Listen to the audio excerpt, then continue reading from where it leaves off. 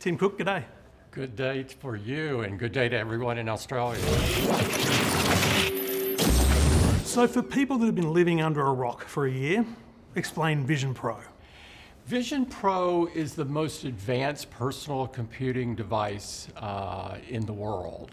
And just like the Mac ushered in personal computing and the iPhone ushered in the modern mobile computer, the Vision Pro is ushering in spatial computing. So what is spatial computing? Spatial computing is a big idea that you can see, hear, and interact with your digital content right in your physical space. And so it's an enabler to do things that you couldn't do with other devices. And it's so great to bring it to Australia. A year ago, I got to experience Vision Pro, and I described it then and have continued to anyone who's asked me, you've got to try it, what is it like? I say it's the most remarkable piece of technology I've ever used, but I don't know what we need it for. So a year on, what are you most excited about from Vision Pro?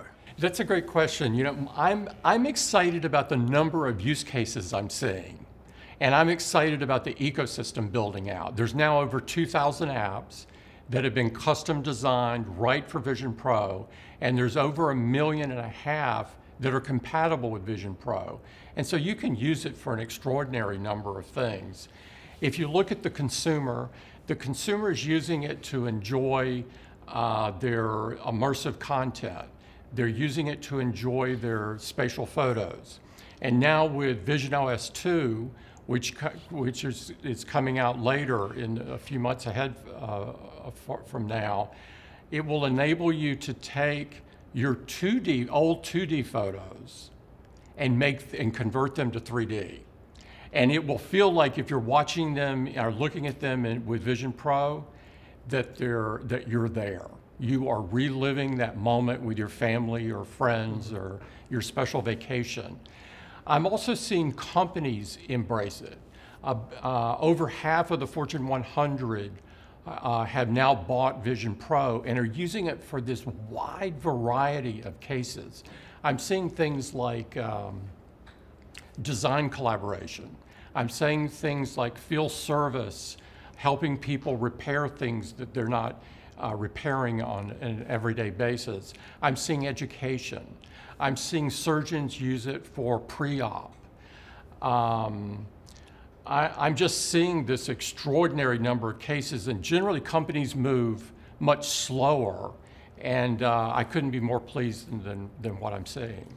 A product like this, an ecosystem like this, is pioneered by Apple, but it's essentially built by developers. I think about the iPhone and how the things we do today we could never have imagined in 2007. You talked about apps. Aussies are going to get to use Vision Pro. There's some Aussie developers who have already embraced Vision Pro, aren't there? There are. Are you familiar with Jigspace? Yeah. I'm sure you are. They're doing some incredible work. They were one of the original app developers, so they got in really early. And you can see and understand things like a Formula One car. You can see things like a jet engine and take it apart. This is an incredible way to learn and understand, and something you can't really do on a flat 2D screen. Super Fruit Ninja was also one of the original games on Vision Pro. And so as you know, the developer community in Australia is very vibrant, very creative, and we couldn't be happier than to bring the product there and open it up to even more developers. We love Fruit Ninja. Great. Oh yeah, it's great. I play it. So, and that's my next question is, you know, it's been publicly released now for several months here in the US. Tim Cook's obviously had it before it was even announced. Yeah. What do you find yourself using it for more or most? Is it a work environment that you use it in, or is it more of a relaxed entertainment style device? It's a good question. The reality is I use it for both. And just like a computer is used for work and play and learning, Vision Pro is like this as well. And so last night I was screening a show that's coming out in the future on it, that's on Apple TV Plus. I love doing that because I can get in a position that's most comfortable for me at the time, including lying flat and putting the screen on the ceiling. I mean, this is incredible. You can't do that with a TV, right? And you can make it as large as you want, up to 100 feet. You know, people don't have 100-foot screens in their homes. You know, we're lucky if we have a big screen TV. And once you have also viewed 3D content in it, oh my gosh, it's incredible. So I use it for that entertainment. It delivers stunning entertainment. And it's really tough to go back to the flat screen after you experience it, to be honest.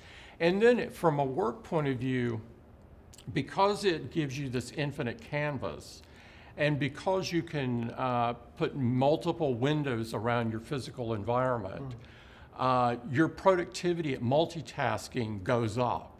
And you know, I'm like so many different people are always looking for ways to improve my productivity. And so I use it for both, and I think most people will. So it's been available in America at first launch for probably 4 or 5 months now. What have you learnt since that public launch? And what have you learnt from the retail launch in the US that you now take to the rest of the world, like Australia? Yeah, it's a good question. People want to go back to their older photos and make them 3D. And so we're doing that with Vision OS 2. We couldn't be happier than to deliver that. We're seeing an enormous take-up of the demos in the stores. And so we continue to make that process better and better. We've got a number of stores in Australia, and I would encourage everyone to go down to their local store and get the demo. I'm impressed by the developer take-up. With over 2,000 native apps and 1.5 million compatible apps, this is a huge ecosystem that's automatically available to everyone. And I've been pleasantly surprised at the number of use cases in enterprise. Because that population typically moves at a slower pace, and I like what I see there. So I'm lucky enough I'm going to try this out for myself at home, and thousands of Australians will do likewise when they sign up and buy Vision Pro. What do you recommend? What do you recommend are the things that we do to really get the most from the experience? Because it is going to be one of those, the first impressions matter. And so for a reviewer, but also for the public who are shelling out for this, what do we do? What's the experience we should take on? I would be curious. I would be curious and try a bunch of different things. I would watch some of my favorite content, whether it's, I hope you're looking at TV Plus, but you may be looking at some of the other great content out there between Max and Disney Plus and Peacock and Paramount Plus. All of these services have native apps out there. I hope that you're looking at some of the immersive video that we're providing and experiencing that, because there will be more of that coming along the way. I hope that you try to do your normal things that you do, whether it's browsing or email, and find out whether that's for you or not. I hope that if you're using a Mac, you use it as a virtual display. Because the idea of having this virtual display is huge. I hope that if you're traveling, you're using it. Because traveling, as you know from the trip you just took, can, you know, it can be not fun a little bit.